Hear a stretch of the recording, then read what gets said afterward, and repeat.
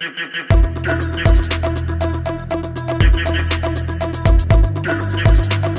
guys, welcome back to my channel. It's your girl Prissyking, and if you're a returning subscriber, thank you so much for tuning in.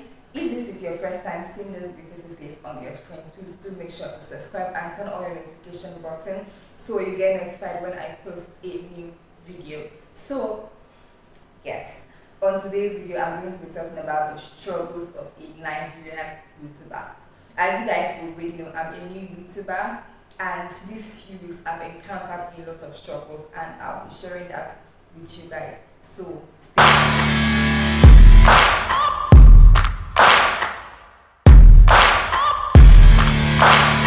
So my first struggle as a Nigerian YouTuber is power supply.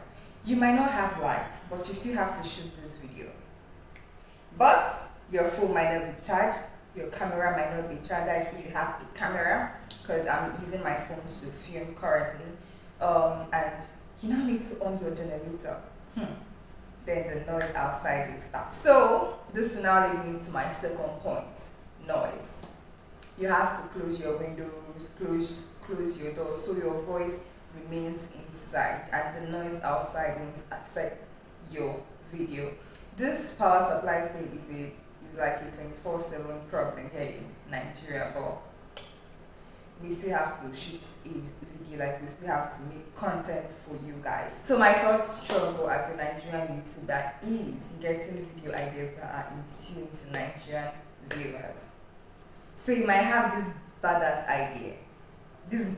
video idea that you want to shoot. You really set your camera finish to start shooting this video, and then you think, hey, will Nigerians actually watch this video that I'm about to shoot? Yes, that's the struggle. So my fourth struggle as a Nigerian YouTuber is self-esteem.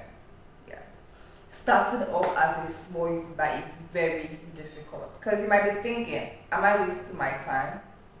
I don't even have views, I don't even have subscribers. Do people even care about this thing that I'm doing? So yes, that is a lot of struggle. But if you already have a fan base somewhere else and you start up a YouTube channel, those people will obviously come to see what you're doing. So that is a different case. You're not the same with us new YouTubers that don't even have a fan base anywhere. So my next struggle is data. People are trying to manage their data, people are trying to save their data. So you might just post a new video and then call your friend and be like, hey, have you watched my video? And then the person will be like, that I've subscribed to, but I've not been able to watch it because I didn't have much data. Yes. So that is a major struggle, because you will now be struggling with watch hour, watch time, views and all that, because people are only subscribing but not watching. So now, me as a YouTuber, I have to be doing researches, I have to be watching other people's video and then know how to make my own video better. That's like me burning a lot of data. And YouTube is not yet paying us to at least reach like 4,000 watch hour and then 1,000 subscribers, which is like a long way for us. But God did. Okay, so yeah, and we also have to juggle all these things with family, with work, finding new videos to shoot, with editing, with uploading. It's not easy. So if you see a new YouTuber out there, please do well to subscribe, to like, and please give them a thumbs up. Just support us, support me as a new YouTuber, because it's not easy.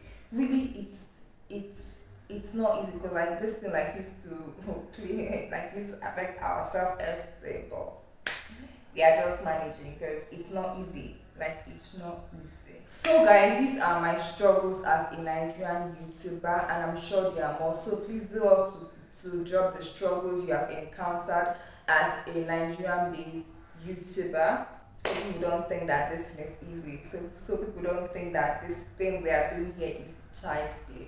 So guys, thank you so much for watching my video. See you in my next one.